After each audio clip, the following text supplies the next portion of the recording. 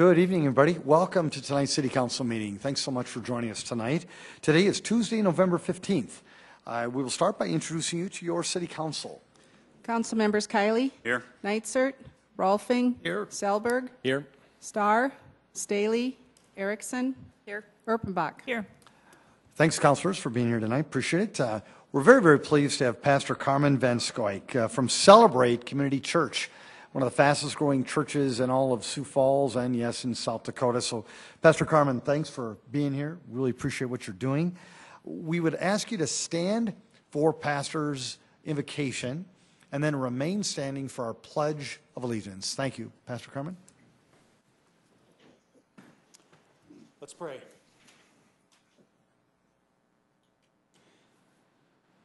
Heavenly Father, this evening we thank you that as citizens of this great country, we have the privilege of life, liberty, and the pursuit of happiness. We thank you for our country and pray that you would give wisdom and courage to those in our federal government, that they would work together in the spirit of cooperation for what is best for us as a nation.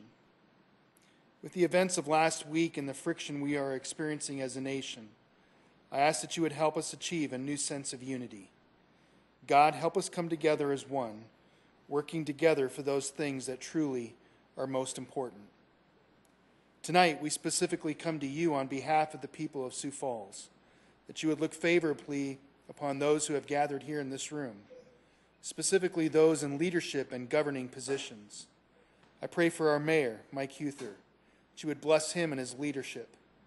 I pray for your favor upon him as he leads our city.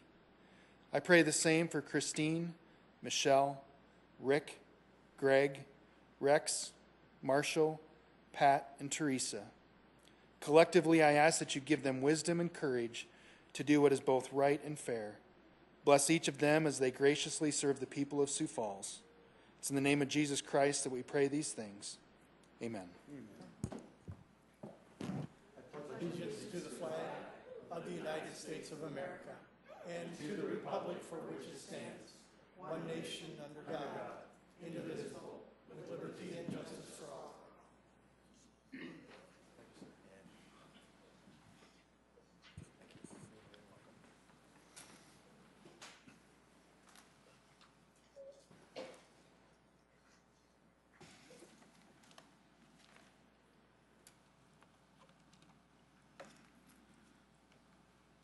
Stacy, welcome. Please come forward. Stacy, welcome. Would you mind, before I get started, just introduce yourself to the people of Sioux Falls and let folks know what you do? Hi, my name is Stacy Teason. I'm the coordinator for the Homeless Advisory Board. The Homeless Advisory Board is a joint city-county board put together to work to end homelessness in the city of Sioux Falls. And Stacy, with that in mind, I do have a proclamation I'd like to read on the city's behalf. Whereas, every night in the city of Sioux Falls, there are homeless children, women, and men in need of shelter and supportive services. They become homeless because of domestic violence, poverty, untreated mental health issues, medical issues, relationship strain, having served in active combat, and a combination of factors and so much more. Whereas homeless families and individuals lack a permanent, safe, and a nighttime residence. They live in shelters, transitional living facilities, vehicles, outdoors, in places not meant for human habitation, with strangers they just met, or at an imminent risk of being displaced from their residence. Whereas hundreds of individuals in Sioux Falls have been identified as homeless, including more than 1,100 unduplicated individuals so far this year who have utilized the services of our newest shelter, the Bishop Dudley Hospitality House. Whereas the number of children identified as homeless in Sioux Falls has increased substantially over the last decade, including more than 490 children identified by the Sioux Falls School District so far this year. That's 2016-17 school year. Whereas the number of children receiving weekend food backpacks is at 3,400 students, and more than 10,000 students are receiving free or reduced meals in the Sioux Falls School District. Whereas preventing and ending homelessness and hunger is essential to the stability of families, the growth and vitality of businesses, and the Sioux Falls community as a whole. Whereas there are many organizations and faith-based entities committed to sheltering and providing supportive services as well as meals and food supplies to those in need, striving to ensure that the steps they are taking to end homelessness and hunger are done efficiently and effectively by working collaboratively to avoid duplication of services. Now, therefore, I, Mike Huther, Mayor of the City of Sioux Falls, do hereby proclaim November 2016 as Hunger and Homelessness Awareness Month in the City of Sioux Falls, and encourage all members to recognize the continued and increasing need for services for the homeless and hungry in Sioux Falls, and to support those organizations working to meet those needs. Stacy, thank you for all that you do. I know there's others here in the chambers tonight that are also doing great things to help this cause. So please, let's give them a round of applause and thank them for their efforts.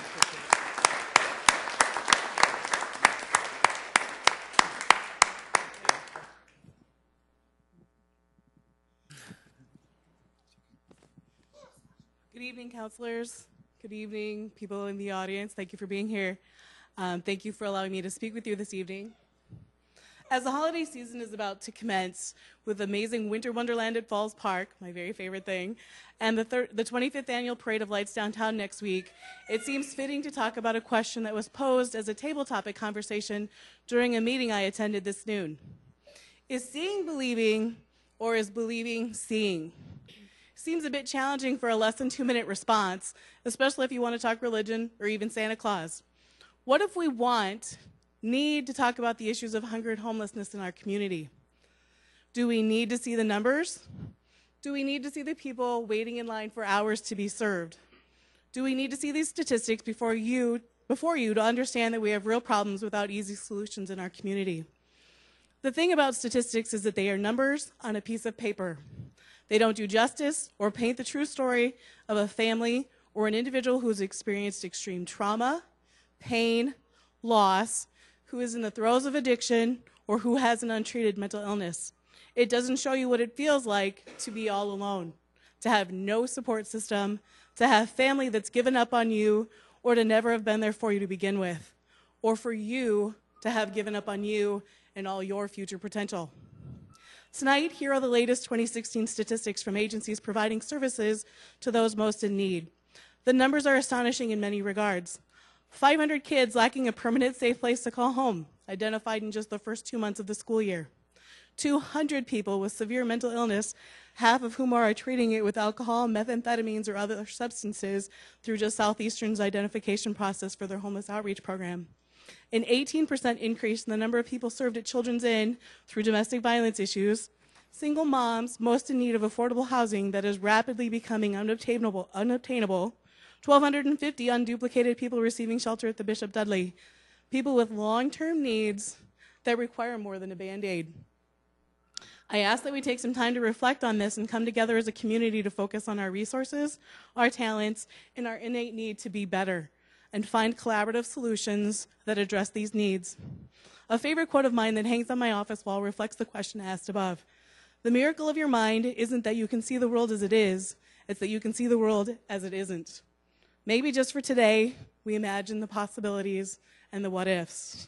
I thank you for your time, I thank you for your service, and I welcome any questions.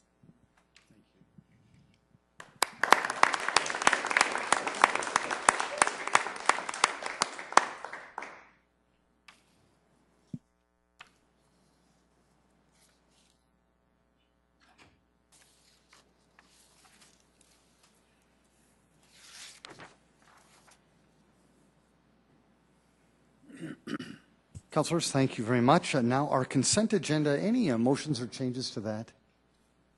Move approval, Rolfing. Second, Kiley. Council Chair Rolfing has made a motion to approve our consent agenda tonight, seconded by Councilor Vice Chair Kiley. If there's no discussion, a roll call vote, please. Council members Kiley, Yes. Rolfing. Yes. Selberg. Yes. Erickson. Yes. Erpenbach. Yes. That has passed 5-0. Thank you, Council. Our regular agenda, any changes to that? Move to approve, Erpenbach. Second, Salberg. Councilor Box made a motion to approve our regular agenda tonight, seconded by Councilor Selberg. Again, if no discussion, a roll call vote, please. Council members Kylie, Yes. Rolfing. Yes. Selberg. Erickson. Yes. Erpenbach. Yes. That has also passed 5-0. Thank you. Folks, welcome to tonight's meeting. We're very, very thankful to have you here. This is a great opportunity for you to engage the council really on any topic that you want, as long as it's not a second reading that comes up later. Then we'd ask you to wait till then. But really just come forward, introduce yourself to the people of our city, and if you could keep your comments to 5 minutes or less, the council would appreciate that. Would anybody be interested? Welcome. Sierra Broussard, Sioux Falls. As I hear, we have a lot of homeless people, and Stacy Teason was talking about it. I've been out on the streets today, especially on Duluth Avenue, handling some low-income apartments. Prairie Heights, Pat Costello owns them. We have a lot of criminal activity happen there. In that lower section that we're having all this crime, we are enabling the people to get a job. We are enabling them to work for what they got. We have people on Section 8 that are in these buildings that are subleasing to other people, prostituting, drug dealing, and I have a former gang member that is going to talk to the police department on Thursday on the stuff that is happening on Duluth Avenue. I have talked to the Sioux Falls Housing. Everything is about the poor people and the poverty people here, and I get this. I really do. But we have 3,000 people coming into Sioux Falls to get the resources every year. The stress level in the police department, there were 7 police officers swarming on Duluth Avenue to keep the violence down today. I mean, 7 police officers, that's a lot of resources here. So I think that we need to help the people get up on their feet and get a job, but stop helping them and giving them assistance for years to come. This is only a temporary assistance here. This is not assistance that you can get until the day you die. The problems that we have in Duluth is the people that are low income, that want to live off of Section 8, don't get a job, and rather have quick money by selling drugs. And this is what I found out today on this issue. I'd be back over there tomorrow talking to these gangs that are out there on Duluth Avenue. But these are all Section 8 people, low poverty people, getting assistance from the county and the city here. Thank you, Sierra. Did anybody else welcome? Welcome.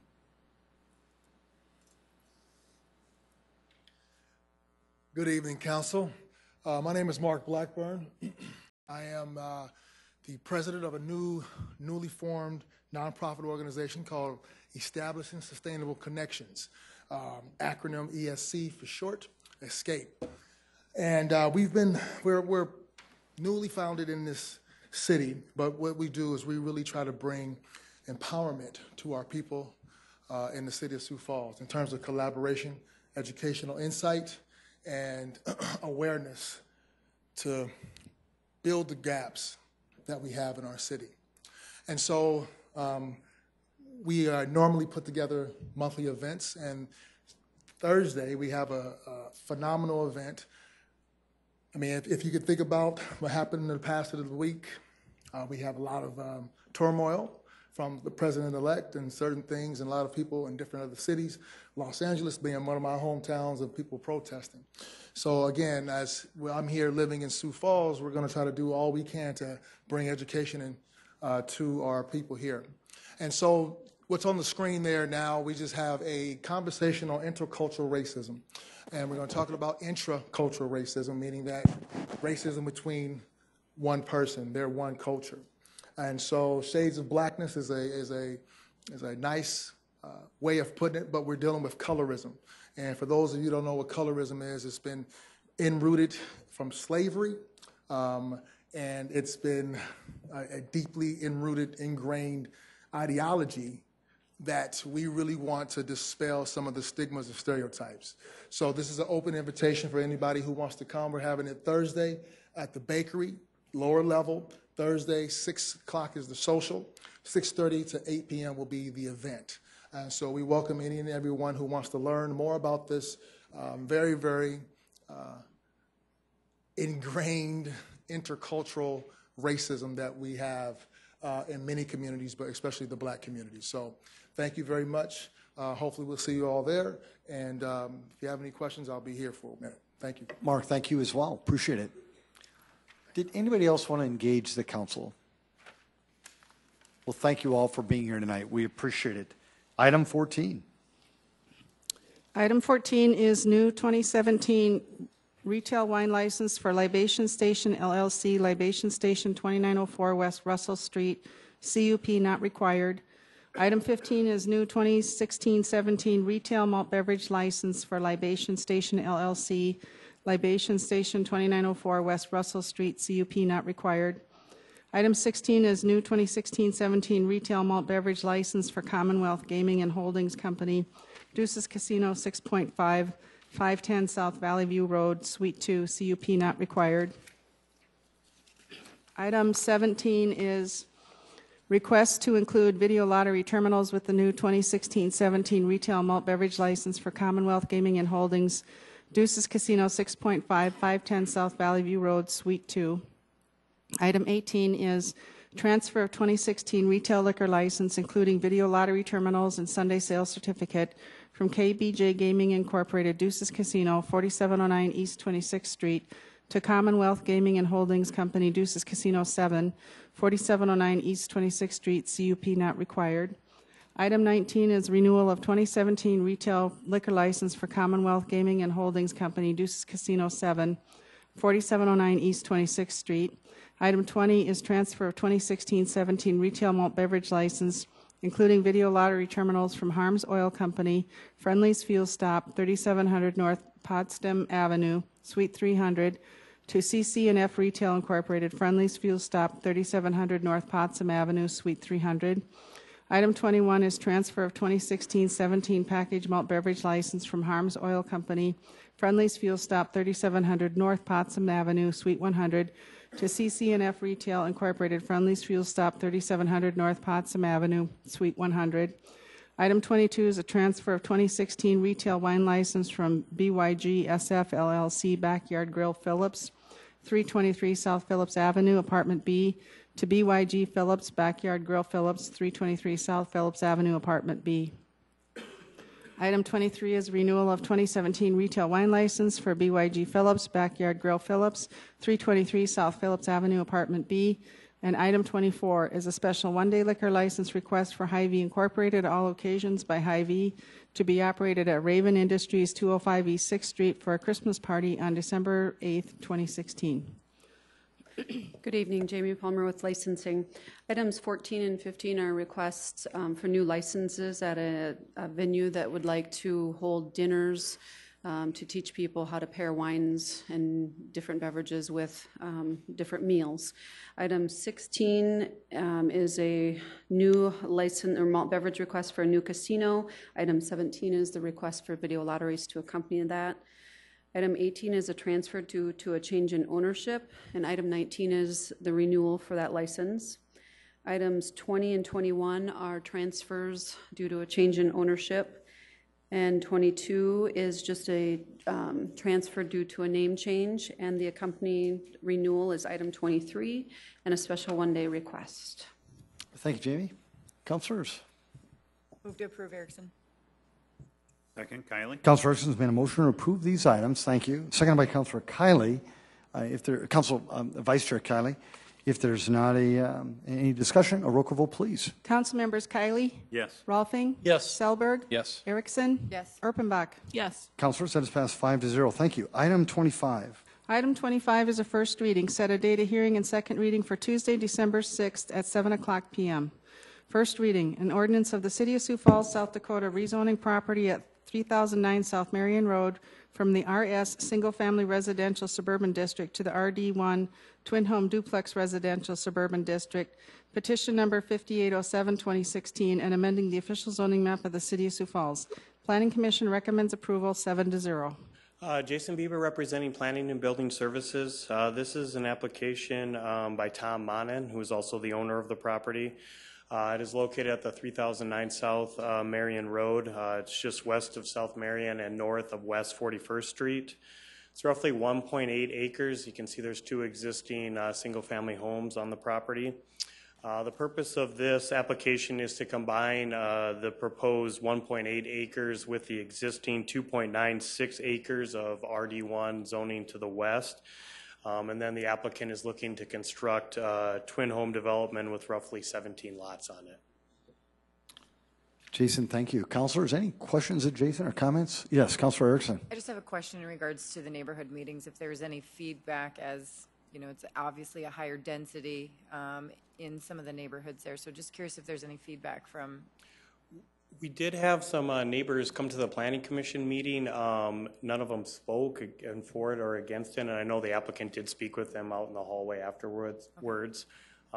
So we may have some people come to the second reading. I think it's important to note that, as you can kind of see by this, the west 2/3 of it is already zoned twin homes, so it's really just adding that front 1/3 for the development. Makes sense. Thank you. I move to approve. Thank you, Councilor. For the second reading, December 6th. Yes, thank you, Councilor. Thank you. Second. And so seconded by Councilor Chair Rolfing. If no discussion, Councilor Erpenbach. Yes, One no, quick, take your time. Jason, could I see the slide that is like the overhead view with the trees and stuff? Is this the one you're looking for? Yeah. Is that what it looks like now? Yeah, there's 2 existing houses. The owners, Tom Monan, actually live in the house on the north. The house to the south is, I guess, pretty dilapidated. So their plan is to demolish both those houses, and then they will be moving out to the country and to develop then this twin home development. Very good. Thank you. Councilors, a roll call vote, please. Council members Kiley, Yes. Rolfing. Yes. Selberg. Yes. Erickson. Yes. Erpenbach. Yes. That is passed 5-0. Thank you. Item 26. Item 26 is to set a date of hearing and second reading for Tuesday, December 6th at 7:00 p.m. First reading, an ordinance of the City of Sioux Falls, South Dakota rezoning property at 909 North Kiwanis Avenue from the RD1 Twin Home Duplex Residential Suburban District to the O Office District, petition number 5818-2016, and amending the official zoning map of the City of Sioux Falls. Planning Commission recommends approval 7-0. The applicant and owner here is Ron Steenbolt with Ron's Garage. It's at that southwest corner of West Madison Street and North Kiwanis Avenue. It's roughly 0.1 acres in size, and it's located just south of the existing Ron Garage auto repair shop. The purpose of this specific rezoning is to construct an accessory parking lot for Ron's Garage to the south, and then provide the required buffer yards on the south and west sides. Jason, thank you. Councilors, any comments, motions? Move to approve, Erpenbach. Second. Move to set the date of hearing, sorry. Thank you. Councilor Erpenbach has done that, and seconded by Councilor Erickson. If no discussion, a roll call vote, please. Council members Kiley, Yes. Rolfing. Yes. Selberg. Yes. Erickson. Yes. Erpenbach. Yes. That has passed 5-0. Item 27. Item 27 is a resolution authorizing an amendment to the 2005 amended and restated commitment agreement by and between Lewis and Clark Rural Water System and the City of Sioux Falls, South Dakota. Trent. Good evening, Mayor and City Council. Trent Lubers with the Office of Public Works and also Board Director for the Lewis and Clark Regional Water System. Tonight we'll be presenting a minor amendment to the agreement between the City of Sioux Falls and the Lewis and Clark Regional Water System regarding the usage of the Capital Reserve Fund. The City of Sioux Falls has been a member of the Lewis and Clark Regional Water System since the very beginning, starting in 1990. And we received water, or started receiving water from the Lewis and Clark Regional Water System in 2012. We made a significant investment, including leveraging $70 million worth of bonds to pre-purchase and get the construction started for the Lewis and Clark Regional Water System. It taps into the Missouri River, probably one of the most reliable and clean water sources in our region, if not the country. And it up to this date today has provided 52% of the water for the City of Sioux Falls this year. So it's a significant water supply for us. Lewis and Clark is a board that consists of 20 members, rural water systems and municipalities from the states of Iowa, South Dakota, and Minnesota. Each one of those members has an agreement called the Amended, Reinstated, and Commitment Agreement. We call it the ARCA. The ARCA is really a governance document that guides how we govern the organization, how we bill, connection points, the establishment of reserve funds, those types of things. The agreement actually establishes 3 reserve funds. It establishes a reserve fund for operation and maintenance. It establishes a capital reserve fund, and it also establishes a straight operations reserve. By agreement, the money in these funds cannot be moved. Once they're placed in the funds, they can't be moved from fund to fund. And so they're very restricted and limited by agreement on how they can be used. For example, the capital reserve fund cannot be used, cannot pull money out of that to construct base system. It can't be used to increase capacity in the system, and it really can't be used for repair and replacement functions, such as repairing a pump or repairing a motor on a pump, those types of things that wear out. That's what you would use the repair and replacement fund for. The capital fund also has a restriction on when it can be used. The when, by agreement, says after completion of construction of the system. And what that means for Lewis and Clark is the first piece of infrastructure went in the ground in 2003. And it's conceivable that it's going to take many more years to construct the Lewis and Clark Regional Water System. And so there's going to be a need on this capital reserve fund, or there's conceivably going to be a need on this capital reserve fund for some of that original infrastructure before the system is complete. So what the Lewis and Clark Board is recommending is that we remove those 7 words, and only those 7 words, from that part of the capital reserve fund that limits when it can be used, not how it can be used or what it can be spent on, so that when those items come up to replace a roof or to replace a section of pipe or that type of thing, that we can pull money out of the capital reserve fund and do that as opposed to using other funding mechanisms. We've reviewed this with the Sioux Falls legal team, and they're supporting this item. They believe that it provides the necessary protections and doesn't allow the fund to be used in any way that it wasn't intended to in the original ARCA. By the ARCA amendment, the only way an amendment to the ARCA can work is if all 20 members unanimously approve that amendment. Of the 20 members, 19 to date have approved. Sioux Falls is here to ask for your support to approve this amendment, and we recommend your approval. I'm here to answer any questions. Tom, thank you. Before I go to the council, is there anybody in the audience who wanted to speak to this resolution? Councilors? Councilor Urbanbach. Trent, just talk to us again. I realize that there's so many variables involved in funding Lewis and Clark, but can you talk to us just in general? What do we think is going to happen with Lewis and Clark? Will it be completed? How will it be completed? Is Sioux Falls going to be on the hook for any more money? Can you just kind of give us in a nutshell sort of that comfort zone that we sometimes kind of lose with Lewis and Clark? There's a lot of questions there. I'll try to answer them one at a time. So how it's being completed today in the absence of federal funding. And federal funding has, after some of the stimulus money came in, federal funding kind of dwindled off. And so Lewis and Clark has made an appeal to the states to put some money in. The state of South Dakota has advanced $8.7 million to actually wheel water through a couple of rural water systems and get the city of Madison connected. And the state of Minnesota has committed significant resources, well over $40 million, to get all the pieces in Minnesota connected all the way to Worthington. The way that works is those states are advancing funding, and then as federal funding comes in, the states will get paid back. So that's how it's being constructed today. We're also working with our tri-state delegation to increase our funding. They've worked to increase the funding beyond what the federal funding has been. The other part of your question, as far as whether Sioux Falls is on the hook, we prepaid what our share is, and we prepaid to get our connection and our base system costs.